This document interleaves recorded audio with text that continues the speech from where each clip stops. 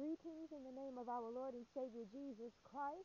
Welcome to the channel and welcome to yet another conference and a service in the honor of our Lord and Savior Jesus Christ. Glory be to God. I thank you for being able to join me on this Sunday morning. Well, I got to tell you guys, let me tell you. I had opened my Bible a moment ago. And I got to tell you, when I opened my Bible, my eyes landed, excuse me, it's early, y'all. My eyes landed on a scripture. Now, how many of you have ever done that? You just opened the Bible and your eyes just landed on on a certain scripture. Well, that's what just happened to me a moment ago. And I decided to use that scripture because, the Lord works in mysterious ways. The Lord works in mysterious ways, and everything happens for a reason. And I believe this is a scripture that God wants me to speak to the masses this morning. But the scripture that my eyes landed on, I just opened the book, and it opened in the book of Joshua. And it was Joshua chapter 7, and my eyes landed on verse 13, which reads, "Up, sanctify the people, and say, sanctify yourselves against tomorrow. For thus saith the Lord God of Israel, there is an accursed thing in the midst of thee, O Israel. Thou canst not stand before thine enemies until ye take away the accursed thing from among you." My gosh, my gosh. God is talking this morning. Father is talking this morning. I'm telling you. And when my eyes hit that scripture, I had to write it down. I wrote down the time and the date and the scripture. And then I defined sanctify because I want the legitimate term, not just me rambling around trying to break it down and explain what sanctification is. But sanctify means set apart as or declare holy, consecrate. That's the message for somebody out there, for some folks out there today. Consecrate yourselves before the Lord because there is an accursed thing, my gosh, talk Holy Ghost, among you. There's an accursed thing among you. I don't know what environments you all are in, whether if it pertains to your home lives, your workplaces, your colleges, just out in society in general, but I want you to know that Satan has his agents out here. Now, this particular scripture may just be in reference to something else as it pertains to the Bible, but I decided to use it for a conference topic this morning to let somebody out there know there's an accursed thing among us. There's something out there. There's something in the midst of you that is being used by Satan to steal and to kill and to destroy. Can I talk this thing out this Sunday morning? There is something that the enemy has his hands on that he is using to utilize against you to destroy you in mind, body, soul, and spirit. Because the devil desires to break your spirit. Come on and hear somebody. He wants to break your spirit. He wants to taint your inner man. Because if the devil can destroy you from the inside, then he knows that the manifestations of his spiritual attack will show on the outside.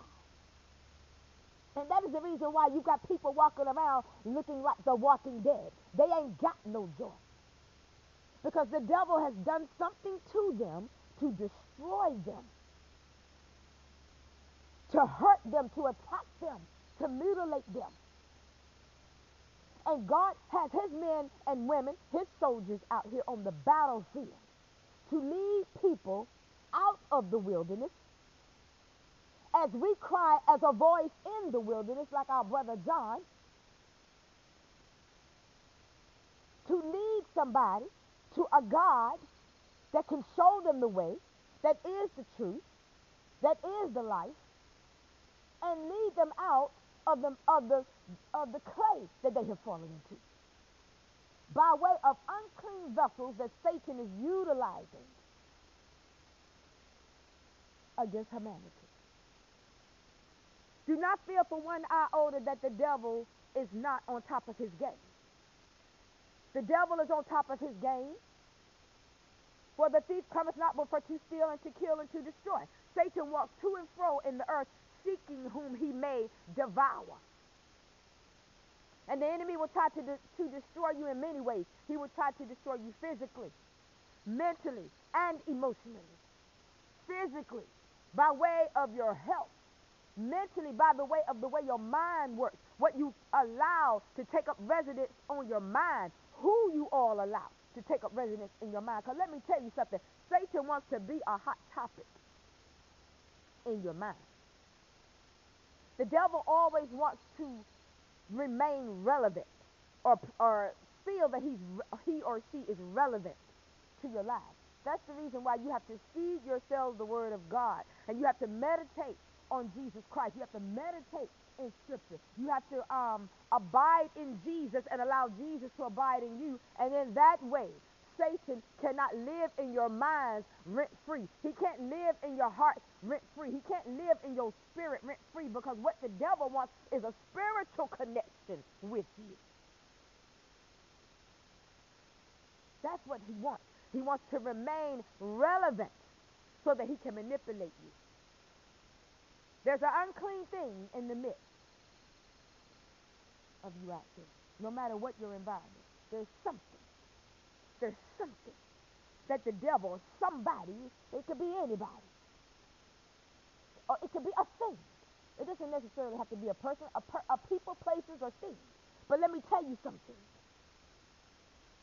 Up, sanctify the people, and say, sanctify yourselves against tomorrow. For thus saith the Lord God of Israel, there is an accursed thing in the midst of you, O Israel.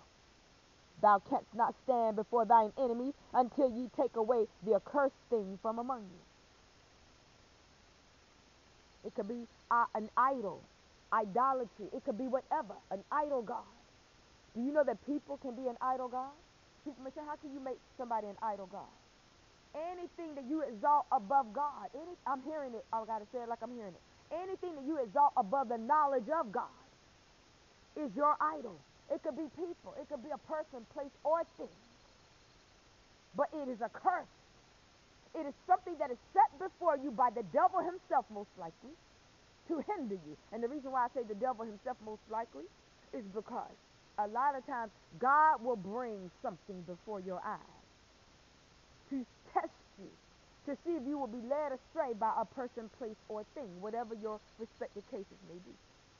See, it's a test from God, but it is the temptation from the devil, because God tempts no man. God tempts no woman. God will test you. He wants to test your character. He said, thou shalt have no other gods before me.